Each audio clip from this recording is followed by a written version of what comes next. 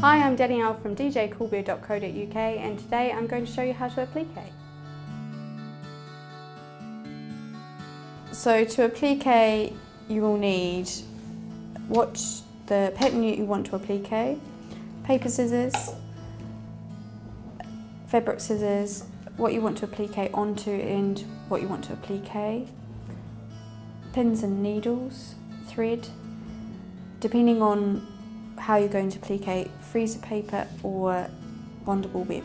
You also need an iron to use with the fusible web.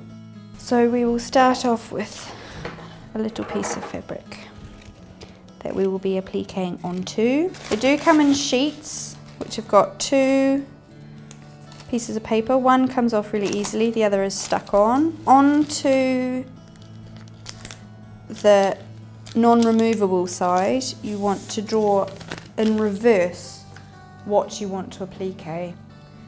So I'm just going to do a very simple circle. The next thing you want to do is cut that out. Onto the reverse side of the fabric you want to remove the paper, and you can see that it's sticky. You want to place that on the fabric. You then can either cut out. So there's my reddish circle-ish piece, and then I have my background which I want to applique.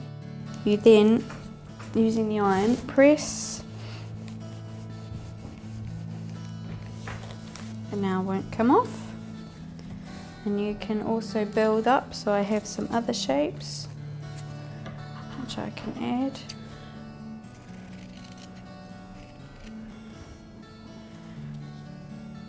And press again.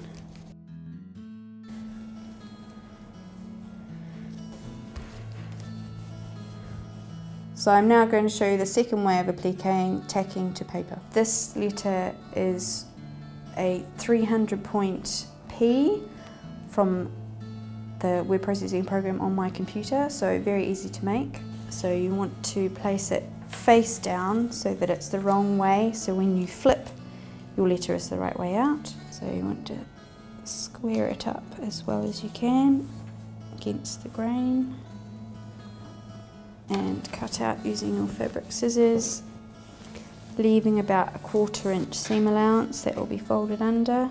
For the middle you want to fold in half, cut from there up to the corner, but be careful not to cut too far.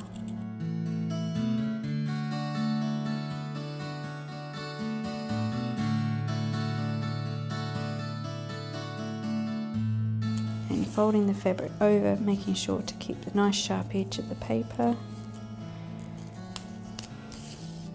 So going into the corner where it's going back down the stem of the letter, of the P, cut on an angle, making sure not to cut too close to the edge. Continue tacking round.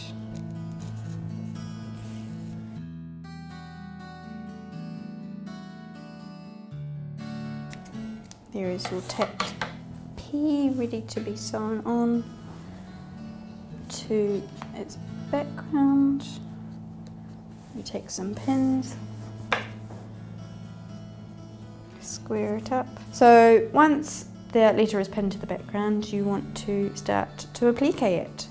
And I classify this as invisible because the stitch is as hidden as possible. So starting with the knot at the back, you want to come up right on the edge, a minimal few threads of the P, going back under, taking a few threads of the backing and coming back up onto the P and continue around. Okay, so I have finished appliquing the letter. So when you have appliqued all your letters, you can then remove the tacking stitch. So easiest way is to probably use a pin and just pull it out. I have completely sewn round, so I can't remove the paper from the front, but if you would not like to have flat back, If before you finish stitching in the back you remove the tacking and the paper and then finish sewing the applique, and you can pull the paper out. And that's how to applique.